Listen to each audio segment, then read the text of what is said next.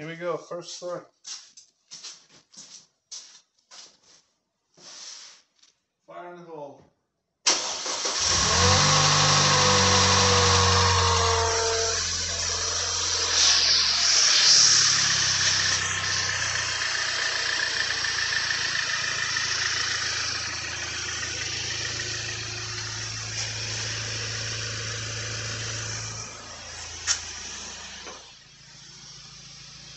Yeah, there'll be plenty of lights on the dash because we're missing the whole front end of the car, but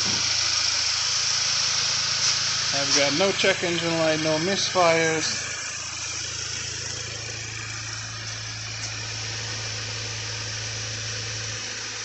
And we'll leave it a minute to run. I want to see that zero change. Right now it's not adjusting because it's cold.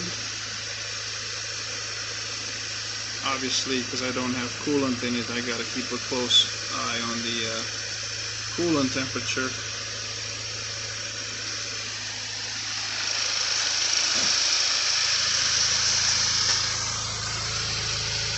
Here's the old parts.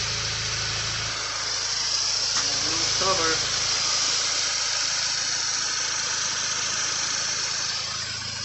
Secondary air is not going to run because the mass airflow sensor is disconnected. That's the only way to run without an intercooler.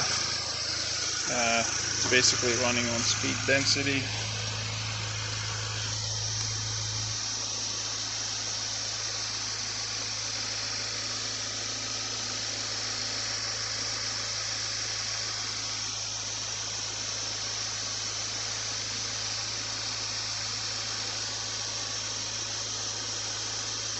Very good, let's cycle the key.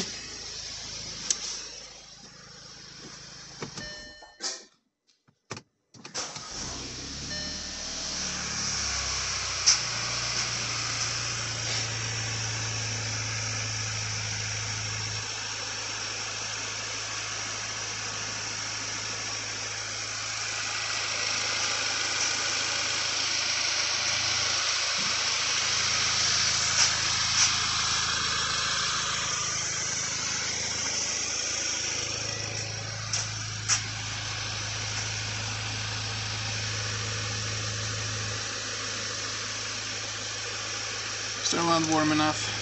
I'm watching that phase number. That should change. Also the specified versus actual will change minimally. This is a perfect world when the specified and actual is exactly the same, but that's only because it's not adjusting time yet.